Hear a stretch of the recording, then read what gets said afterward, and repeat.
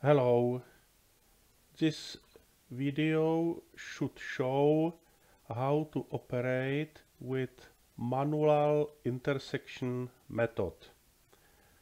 The specimen is now on the screen and we start grain size module. In grain size module we skip detection panel and will focus directly on measurement. In case the system is in detection mode, just click on measurement. Now we have to select the method, linear, circular or Abrams. Let's say linear method. And now let's work on the mask first.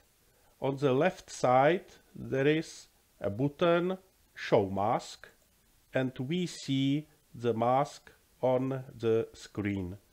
Now we can adjust the dimensions of the mask, how many counts, diagonal, vertical or only one or second direction. Also we can keep the corners and move with the mask. Also it is possible to use fit to screen to reach the maximal size of the mask.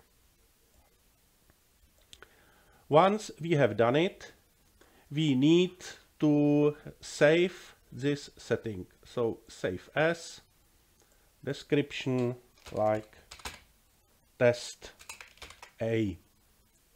Okay, and now we can start running. Just press the green arrow button. Maybe we can clear the data before. Now let's click on the grain size, and now we can add manual intersections. Only what is necessary to switch off the mask, because if we click now, it seems that it doesn't work because the mask is overlaid. So switch off the mask. Now we see the grid and we can cut the individual intersections. In case we have selected pseudo color button, we see the individual intersections in different colors.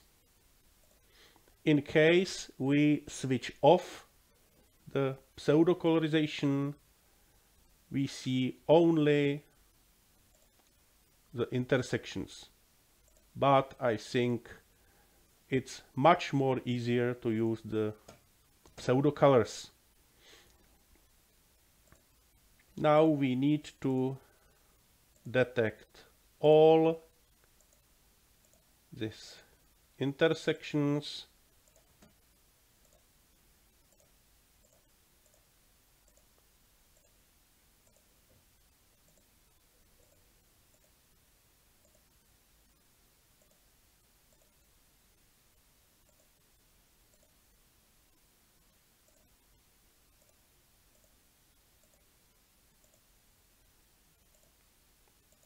And also you see how the grain size changes while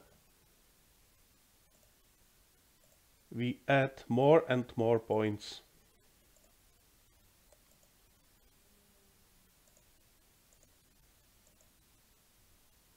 Well, when we are finished, just we can click finish measurement and the result is done. Thank you for attention.